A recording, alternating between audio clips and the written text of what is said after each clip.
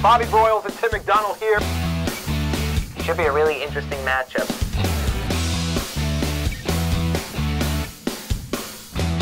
Buckle up. If you're not watching, you got some problems.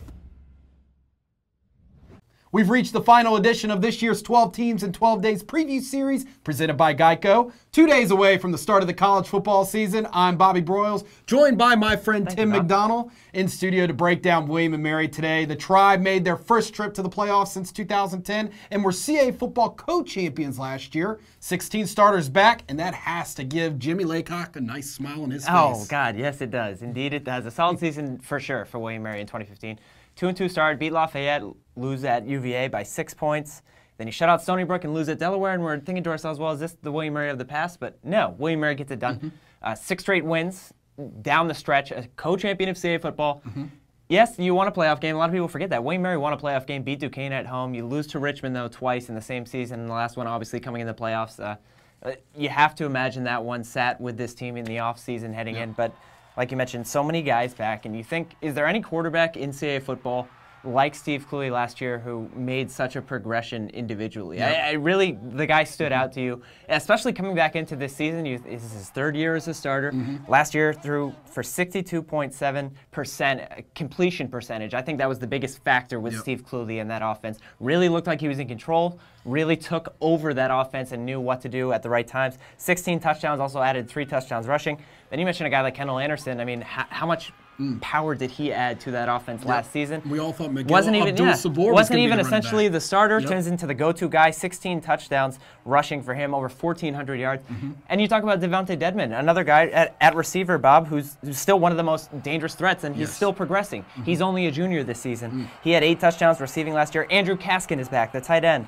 Armstrong, Kujak, Kevin Hart is back at wide receiver. So offensively, I'm very comfortable saying that William & Mary, out of all the teams that we've previewed, William & Mary is probably the most solid at every position offensively heading into 2016. 3rd in scoring offense, 3rd in rushing offense, 3rd in pass offense, 3rd in total offense. You get the idea. It's just something we haven't seen from William & Mary. I think that's exciting heading into 2016, knowing that William & Mary right now offensively is clicking on all cylinders, and I think it will translate and move over into 2016. And it will definitely help with the kicking game as well. Thank you. I knew you were going to do that. Yes, we haven't talked about any kickers or punters. Nick Dorka and Hunter Windmiller. Shout out to you guys, because preseason first teamers on CAA, and talk about a kicking game that's strong for William & Mary. They're going to have that as well. Absolutely. We got to catch up with Coach Laycock at media today, and this is what he had to say about his high-powered offense. Well, how high-powered, I don't know. We'll see. If we don't turn it over, we can do all right, I believe. You know, Steve Cluey at quarterbacks will be a senior, and he's very experienced. He understands our offense, and he just got to understand now to pull it down and run the ball sometimes, you know, make some plays himself with his feet, because he's very gifted that way. Kendall Anderson's an outstanding running back, had a great year for us last year. Devontae Dedmon is a big play wide receiver, not a big person, but a big play guy. But I think the thing is that'll drive us offensively will be offensive line. I mean, we got 4 starters back. The only thing, we lost our center through graduation, but the rest of them are back, and they look to be healthy, and that's something that we've battled for the last couple of years. But these guys, if they stay healthy, they can be as good offensive line as we had in quite some time.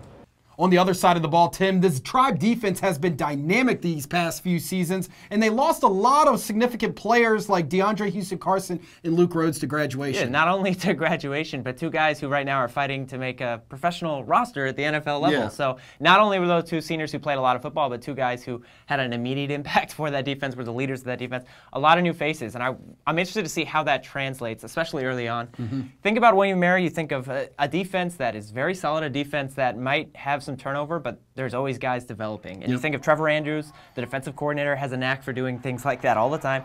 I mean, not to make the comparisons, but you look at Mike Riley, you look at Luke Rhodes, even Houston-Carson, guys who played and were pretty good younger, but by the time they were juniors and seniors, just turned into these studs. Again, not to say that that's going to happen with this year's group, but I do think you look at the returners. Peyton Grider is a guy who I think could contend to be a first-team All-CAA guy. Led this team in sacks with 5 and tackles for loss with 10 last year. Senior captain, okay? The next guy on the list, Trey Reed, another senior, team captain. 3 interceptions. He had 2 in the playoffs and 10 pass breaks up. And then you look at the linebacker position, Stephen Lovenow and Marcus Harvey, both seniors, both back. 6 in rush defense, 6 in pass defense, 6 in total defense. I don't think the defense last year wowed you at any times or made you say, wow, that's a really tough team and we're going to have to buckle it up this week. But they got the job done. Yep. So many leaders back that we just mentioned, senior guys who know the system, know what Coach Andrews wants, know what Coach Laycock wants. I think that's only going to benefit the Tribe even more in 2016. Take a listen now as Coach Laycock talks about some of the players that will have to step up on the defensive end. Well, I think, we're going to have, we lost some good players there. Up front, we lost, Tyler Clater, linebacker, Luke Rhodes. And secondary, obviously, DeAndre Houston, Carson. A guy like Peyton Grider, a defensive end, is going to really have to have a good year for us. We're going to have to get more pressure out of our end so far as on pass rush and things like that. Marcus Harvey, a linebacker, can be an outstanding linebacker, but now it's going to be more on him. There's not going to be a Luke Rhodes inside or Zach Fetters inside to help him out. He's got to work with some younger guys and make some plays. And then, secondary-wise, Mike Barta, the guy who stepped in there last year and really did a nice job in his role. He's going to have to step it up. Trey Reed is a good corner. He's got to continue to be very consistent. So, again, we've got some guys there, but they'll be, and that's what happens every year, really. You had guys that have played, but now they're going to be playing this year in a different role, and how they adjust to that role, and how they handle that role, and how they continue to improve in that role.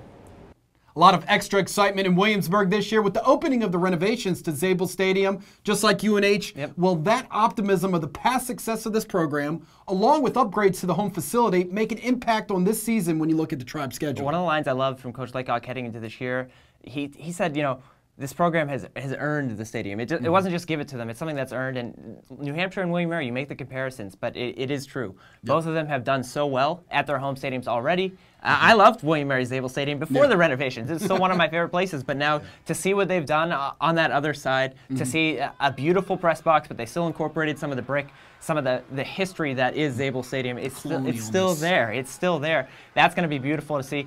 It's going to be interesting. I think it will translate to a little bit more excitement coming home, and now teams are a little bit, okay, we got to go to Zabel now. Okay, that's really nice too. Yeah. You do have to wait, though. That's the only downside of this stadium. The opener is September 17th versus Norfolk State. Play NC State in the opener. But I think the schedule sets up nicely. I mean, 3 straight non-conference games to start the season. At NC State, a fairly manageable FBS team. Yeah. If you want to say an FBS team is manageable, it's obviously not. But I think for the Tribe, heading to NC State, not too far of a travel trip. Then you head to Hampton, and then, like we said, the opener versus Norfolk State at the new Zabel Stadium. Outside of the first 2 travel games, I mean, after that, the schedule really isn't too tough travel-wise. At New Hampshire, obviously tough. At James Madison, obviously tough. Stony Brook and Towson are also away. 4 games outside of the state of Virginia, though, and 4 CAA home games. And, of course, down the stretch, Delaware, Maine, and Richmond to end the season, as always. But if you're the Tribe, I like the way this season sets up. 3 non-conference games, kind of get that out of the way, regardless of what happens, then get into CAA play. With William & Mary's schedule, year in and year out, it seems, schedule sets up nicely, and then just the middle of the season and down, it's a battle every week, as it always is in CAA football, but especially with their schedules in past years, so I think that's no different this season. The Tribe opens their season in Raleigh, North Carolina versus NC State out of the ACC this Thursday night, September the 1st at 7:30 on ESPN3 and the Watch ESPN app. And if you want to know what game day is like for Trey Reed and Steve Cluley, you can find out that now on CAAfootball.com as well as our social media platforms. And if you missed any of the 12 teams in 12 days segments, along with our student-athlete features that we've talked about a lot, you can see them now as well on CAAfootball.com. That completes our 2016 series of 12 teams in 12 days. Appreciate you guys tuning in, but we are not done yet, are we? No, we are never done. Start it up. Never done. Always back. Tomorrow we'll break down all the Week 1 matchups across the league with the 2016 season debut of This Week in CAA Football. You don't want to miss it. See you tomorrow.